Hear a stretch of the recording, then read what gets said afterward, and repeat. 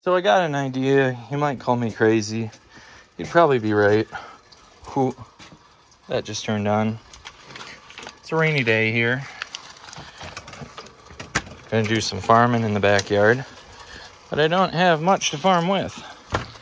There's a ton of buried lines over here. And all I got is a bunch of grass clippings and a pound of seed for corn. That's the current corn pot over there. Here's this one. It's absolutely weedy. I did get a head start on it. Some of the corn you can see. That needs to get taken care of. But I'd like to put some of this other ground into production.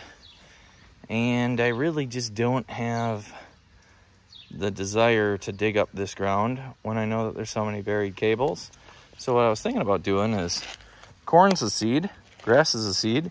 Maybe since it's a rainy day here, I'm gonna go sprinkle corn seeds over here on the lawn, put grass clippings over the top of it just like you would with grass, and see, kind of do straw bale gardening, farming on a low scale without straw or bales. So I'm just interested to see whether this is going to work. So check it out.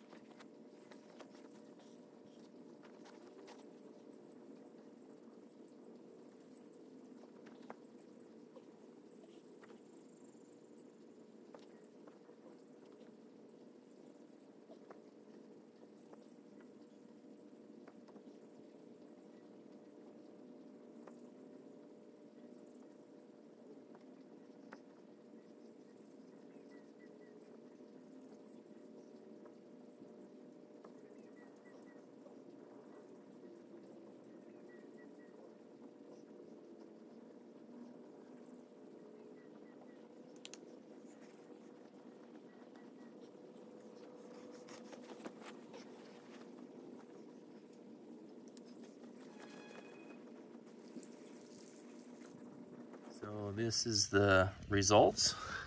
It just rained, as you can see. But look at that beautiful rain on there. I think that it's done better than some of my other corn because of all the straw that was on it, or the grass clippings. Added some nitrogen to the soil. And since this is Mandan Bride variety corn, it's got that cool purple stalk. Yeah, it's flint corn, so it's a pretty hardy stuff. And you can see on the edge there's a yellow one, but overall I'd say this stuff is done pretty good.